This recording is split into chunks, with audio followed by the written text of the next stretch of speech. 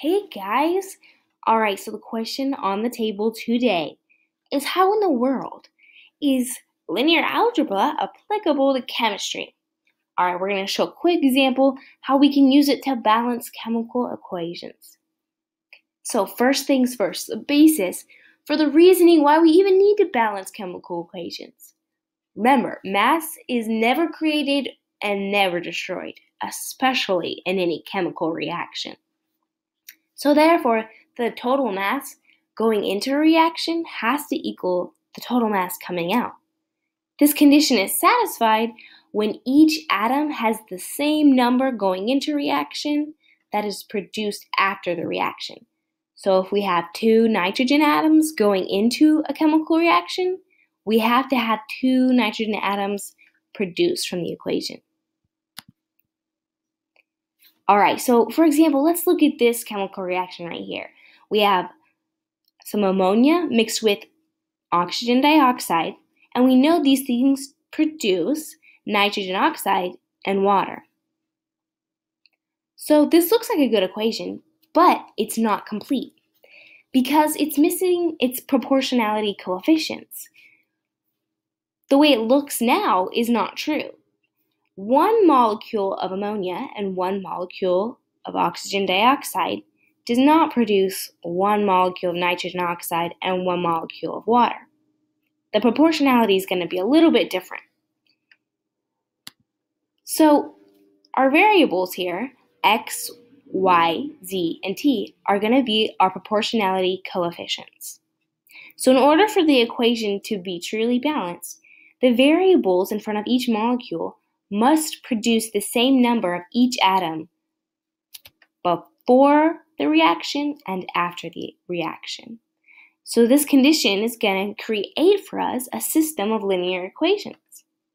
So, for example, let's look at the coefficients of nitrogen on the left side of the reaction. X is the coefficient for nitrogen. So we know on the left side there is X number of atoms.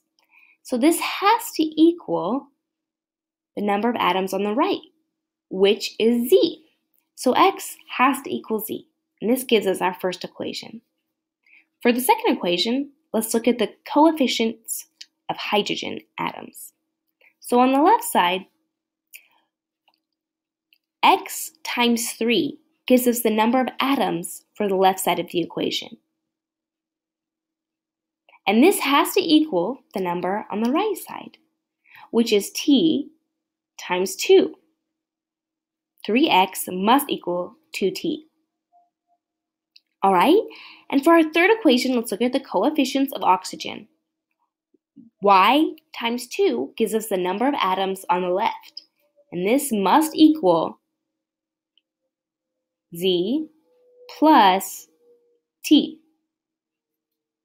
So there we go. We have 3 linear equations that we're going to use linear algebra to solve. All right. So we have our 3 equations, and to make them a little bit easier to deal with, we've turned them into homogeneous equations. Brings all the variables to the left side of the equation and sets them all equal to 0. And then we can put the set into a coefficient matrix. Coefficient matrix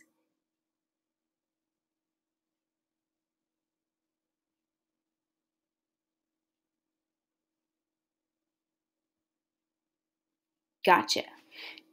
The coefficient matrix right here, on the left column, the left row, is the coefficients of the first equation. So we have 1x, 0 y's, negative 1z, and 0 t's.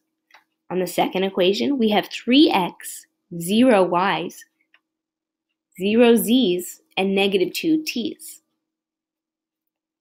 The last row, we have 0 x's, 2 y's, negative 1 z's, and negative 1 t's. So with the coefficient matrix, we can plug it into the linear system in matrix form, ax equals b, where a, x, z, and t are the variables we're going to solve for. All right, so We've taken our coefficient matrix and we've turned it into the augmented matrix. So this column right here is our B column. So from here, we can plug it into our calculator or Wolfram Alpha and put it in reduced row echelon form, which gives us this matrix right here. And from here, we find that x, y, and z are our leading variables, and t is the free variables. This gives us this set of 4 equations right here.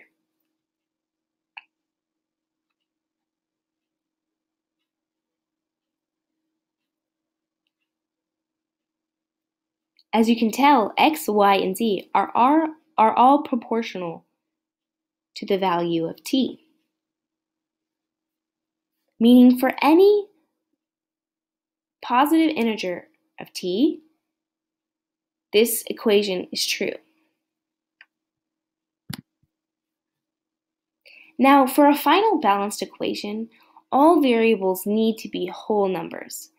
Therefore, the value of the free variable t is set to 6, which produces the following values, where all the coefficients are whole numbers. And we have found our coefficients, and now we plug them into our chemical reaction.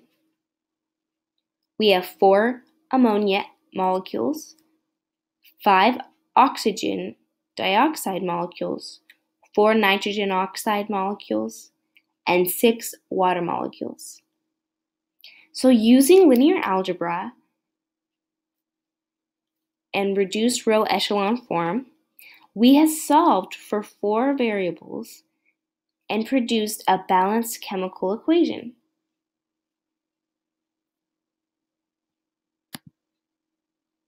Yay! And this is a list of my references from people who are much smarter than me, who provided lots of useful information.